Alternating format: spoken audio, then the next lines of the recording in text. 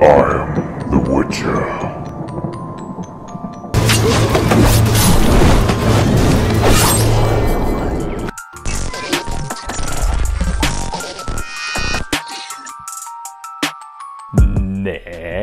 Next up, we have The Witcher. Yeah, so I know of The Witcher, not like personally, but know of The Witcher. He's a pretty cool guy, rocks a similar dude to this. But he hunts monsters. He's on a PS like 5 game. Yeah, he's pretty boss, really.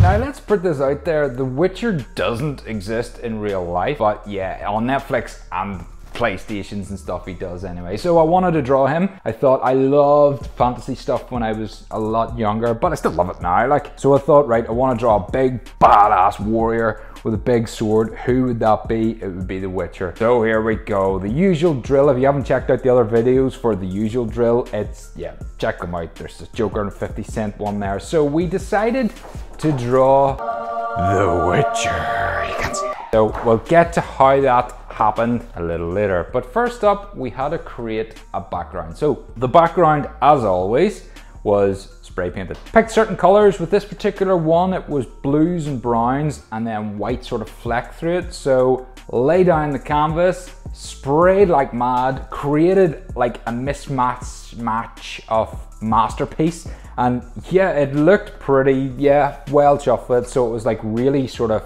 distinct anyway. But I was thinking then I needed to make it sort of fantasy-esque, which was why I like the really bright blues in the skies and browns, so like this sort of eerie doom and gloom feel, like thunder and lightning storms and stuff. So next up, okay, reference image time. With The Witcher, I was torn between two images. It was this one and this one. The first one was very much like directly on at his face, very sort of evil, whoa, I'm the Witcher. And then the second one was the one that I went through, so more of the hero pose. Like a hero pose would be more when they're staring off into the distance as if they've just conquered some badass, like centaur, Medusa-esque monster thing. So sword up, really angry, face in the distance as if like I have destroyed everything. I thought that would look better on the background because it's more, I wanted to make it more of like a hero piece, I suppose. So went with that one. Usual, like find the image which you think would be best for the people looking at it. So I didn't want to pick like a wee grainy picture from like the video game or from the Netflix series where you're like pausing the screen and just taking a picture from it. I wanted a high definition picture so that I could really see the quality, so that I could go into it on my detail. Next up, we're seeing the trend here. Next up is lay down the pencil. Taking your image, putting the sketch of it down onto the paper. When you've got that, we then need to put the carbon paper underneath and transfer it to this background. Now I have to admit, on this particular one, I didn't lean heavily enough. I preach it so much, I say lean heavily so that the print comes through, but because the background was quite dark, the print sort of struggled to come through. So when I was trying to retrace my sketch onto the actual canvas, it was pretty much having to redraw it again, which wasn't bad, but yeah, a bit more time consuming, because the only reason you do that step on paper first is to speed the whole process up. I could draw straight on the canvas, but then you could make mistakes and then you're gonna mess with the background. So ideally, the less mistakes you can make on the canvas, the better it is to make on the pencil, on the paper anyway. So finally got the image down onto the canvas. I had the imprint and then I followed around the outline, got the outline off the actual piece. Then it was just a case of building up color. Now with The Witcher, it was very grays and whites.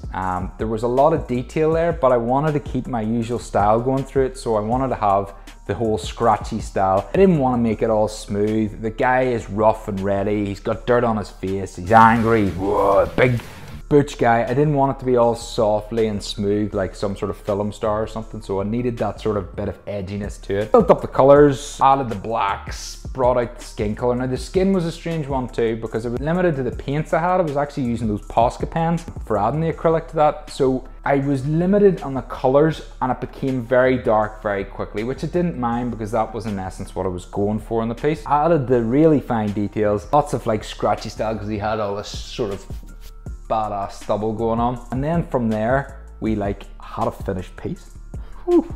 When I had the final outline and sort of semi-finished piece done, the whole idea of putting the sword in was pretty much an afterthought. I initially didn't want to put the sword in because when you tend to draw straight lines on like drawings, I was always told in art, never use a ruler. But sometimes if you're drawing things like a sword, if you can get a straight line with your hand, that's cool. But with a sword, because it's such a definite straight line, and I didn't want there to be that kink in it, I had to use a ruler to get like a line on it, and then I could almost trace over that line. So I decided to go with the sword because it did look better. The Witcher's known for his like 2 swords, so you can only see one in this now because the other sword was, let's say he had it drawn. But the sword then sat from his back. It was a bit further out from the image, but I decided to include it anyway because it would fill up the background. After that, then it all got fun from there. So basically the final bit was adding more spray paint. Now I had asked a couple of people what The Witcher was famous for. As I said, I'm like watching the Netflix series at the minute, but I don't really know the show that well.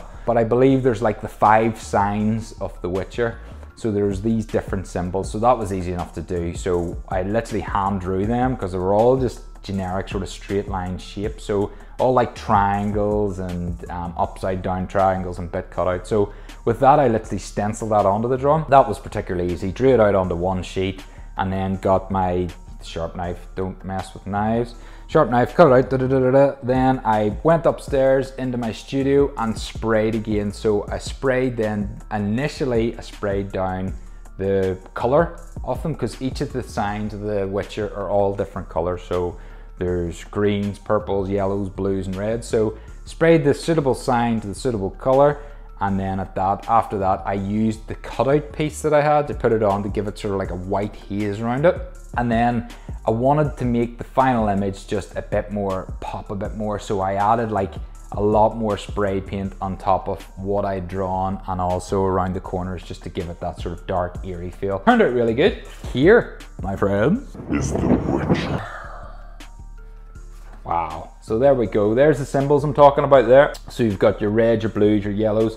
So those are all symbols, signs of the Witcher. If you're a Witcher fan, then you'll understand that. There's the sword, as I said, I added the last bit. Obviously there's a lot of straight lines going on there, so I did use a ruler for that. Don't want to admit that. The distinctive yellow eyes of the Witcher, the sort of really heavily, like grainy, dirty face of the Witcher, the whitish sort of grey hair going on, which matches into that. And then I also, at the end, you'll notice I brought like a black haze, sort of to mold them into the background a bit, because that was all a bit too bright down there, so I thought it would be better if I darkened it down. But yeah, that is pretty much it. Let me know what you think in the comments below. As always, let me know what you want me to draw, because like my mind and imagination is pretty good, but I do like sort of like direction sometimes. So if you turn around to me and say, I want some Transformers stuff, I'll draw some Transformers stuff, or at least put it on the list to draw. So that was The Witcher. Keep your suggestions coming. If you think that looks pretty boss, then you hit that like, and yeah, subscribe, do all that. You know the usual drill.